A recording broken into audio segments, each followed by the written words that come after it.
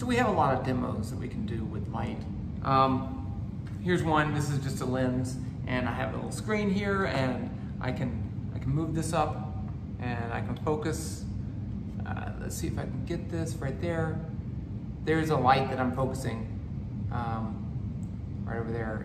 The light's right over there. So it's classic example of light is a wave. We understand this. We even have things like this. Here is a laser pointer. You can see that little green dot. You see right there, it's not super bright, right there.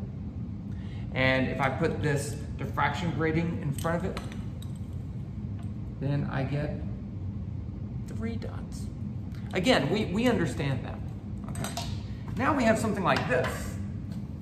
This is a little homemade electroscope I made. When it gets electrically charged, these things spread out. So let me charge this thing up. I'm gonna charge it up this way. I have a little, this is just to make it easier. And I'm holding on to it to make it negatively charged. Okay, I think that's good enough. Let me do it. And now here I have an ultraviolet light that is not on. And watch this thing right here.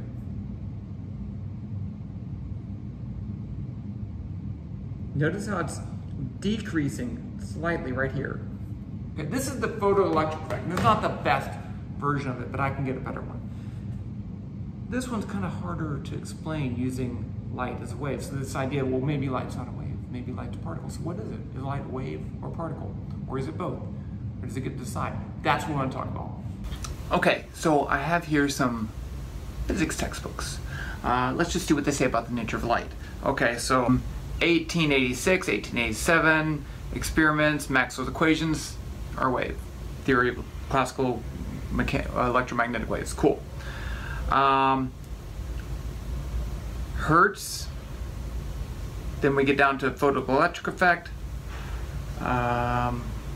Planck's constant, blah, blah, blah. In 1905, same year, he published his theory of relativity. Einstein explained that the photoelectric effect and correctly predicted the results of some new experiments. Einstein said that E&M radiation itself is quantized. The quantum of E&M radiation, the smallest indivisible unit, is called the photon. So, the key to understanding the photoelectric effect, blah, blah, blah.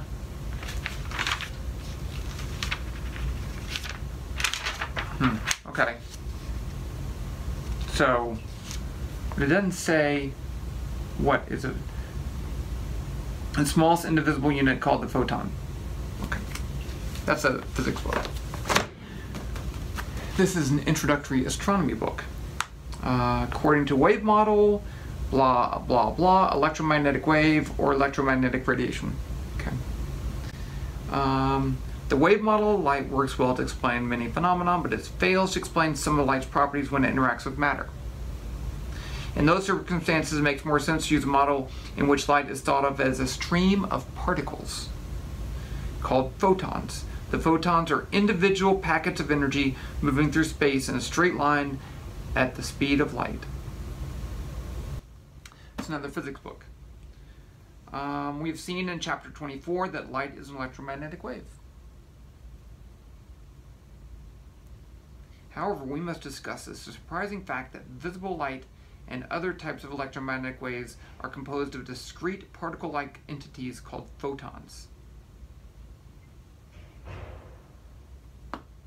Okay, so the question is light a wave or a particle? It depends on the experiment that you set up to test it. What do we tell students about light, whether it's a wave or a particle? What do you think about that? Do you think light's a wave or a particle? I think it's easier to explain as a wave. I think it's definitely a wave. Okay. I mean, when you talk about diffraction, when you talk about the spatial extent of it, when you talk about how it interacts with materials, because it's frequency dependent, when you talk about the manner in which it, interference effects, so it's easy to conceptualize it as a wave. I think you have to be a little bit careful. The light doesn't care. Light doesn't care about whether it's a wave or whether it's a particle. It's how we can explain its behavior. So I think I think that a lot of it can be explained as a wave, and in some cases you can explain the behavior as a particle but you have to be careful not to think that it's actually a particle, like a ball coming at you. Okay. And you're going to cut this so that I'm actually saying whatever you want me to be saying, right? You can put that on the floor or anywhere. That's right. So you can end up saying, hey, I think photons are dumb. And you will say, I think photons are the greatest thing in the world. Okay, so, what's your name? My name is David Norwood. I'm an associate professor of physics at Southeastern Louisiana University. And you don't have to be formal. I should look at you. No, you look at me, whatever. Whatever makes you comfortable. Yeah, look at me. So, is light a wave or particle? No, how about this? I know you think. It's a wave. Right, okay. So, at what point did you say, hey, this whole photon thing's bogus? Okay, so what's bogus is not the photon in and of itself. It's the way that you are taught the photon as an undergraduate in physics. Okay. So I was taught what photons are, and here's what they are. They are infinitesimal particles that fly through space and sometimes act like waves and sometimes act like particles. Depends on their mood. No, I'm kidding. It depends on what you do, right? So the idea is if I measure something that depends on interference, then I'm asking if it's a wave, and it says I'm a wave. If I ask it something about particle-like properties, and we can talk about what particle-like properties are, and then it tells you that. And the problem is this notion of infinitesimal particles that fly through space like BBs and bounce off of things and act like BBs do, like classical particles do. Then you have a lot of trouble if you learn that as an undergraduate and then you go and get a PhD using building and designing lasers and using them for transport measurements. Then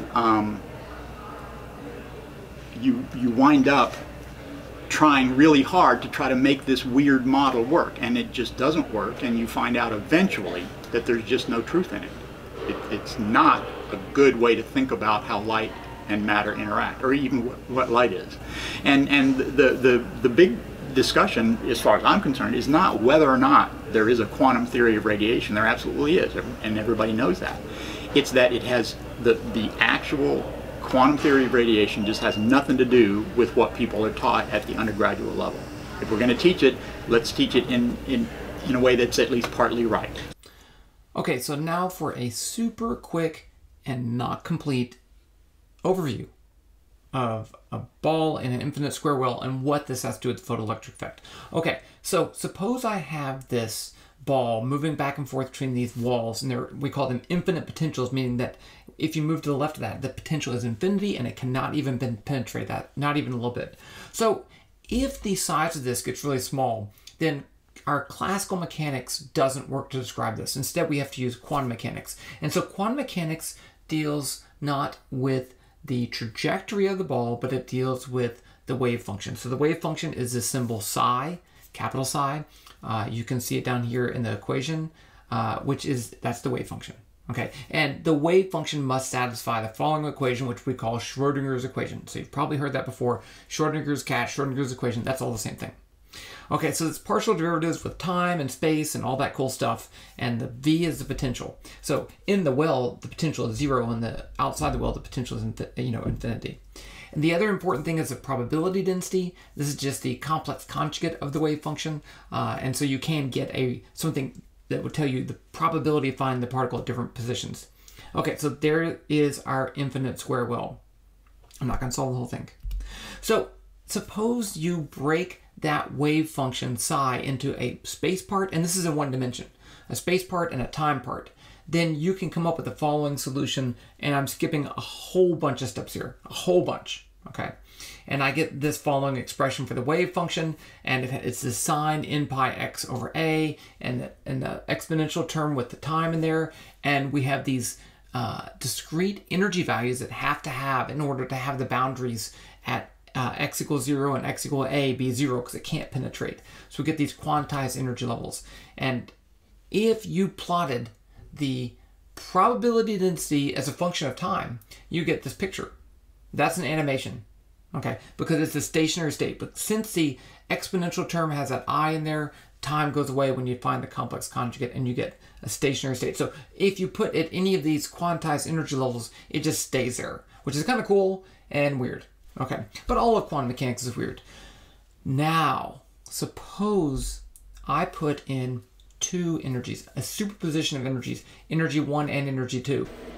The probability density will oscillate back and forth just like this. And the frequency of oscillation depends on, here you go, the change in energy, E2 minus E1 over H, where H is Planck's constant. This is that same thing. Most people say E of a photon is H times the frequency. Okay, so that's that same expression. But this just says the frequency of oscillation is proportional to the energy change. Now, if I want to get something to change energy levels and I apply this frequency of perturbation, if I jiggle the potential with that frequency, it can get it to change energy levels. Isn't that cool? And this is not crazy photon stuff. This is your basic undergraduate level quantum mechanics. You can see this. The perturbation stuff is a little tougher, but you can see this. And I'll include links to these simulations. I didn't make them down below. So what's the point here? What do we do about light? I think one of the main things is, I'm just going to keep flashing this on my face like that. I think one of the main things is that light's complicated. It's definitely not this stream of BBs get shot out of the light, and I think that's the biggest problem. The way it's presented in textbooks, it's really leads students to believe that it's either a wave or it's BBs, and it is never BBs. There's never little tiny particles that get shot out like that. Yes, light is complicated. There is a quantum theory of radiation. The photoelectric effect is cool, but you don't need this photon idea in there. And really, I think that might be the biggest thing. Why is the photoelectric effect in these introductory books? Is it cool? Yeah, it's cool. Is it historically significant? Yeah, it's pretty significant. But I don't think it really leads to this broader idea that students need to understand about physics. I think it's more important to focus on the fundamental things. In quantum mechanics, we can explain the photoelectric effect. So I think we just, I think it also says, look, here's a textbook. Things get in there, and they kind of get stuck in there. We kind of, why do I know about the photoelectric effect? It's because it was in a textbook. And then that's why I teach it. I teach it the way it was, and then that kind of sticks in there. It's really weird. We really need to think about what we do. But that's true for everything, right? But in the end, I also like to think about Pluto. Is Pluto a planet or a dwarf planet? Who cares? Pluto's awesome, okay? And I think the same thing is true with light. Light is awesome, and then we can do some really cool things. Okay, so, this video is a little bit different than my other videos. I kind of interviewed some people and made it a little bit longer and edited it, which I don't normally do. So if you liked it, let me know. I can make more like this. Yeah, it's good seeing you.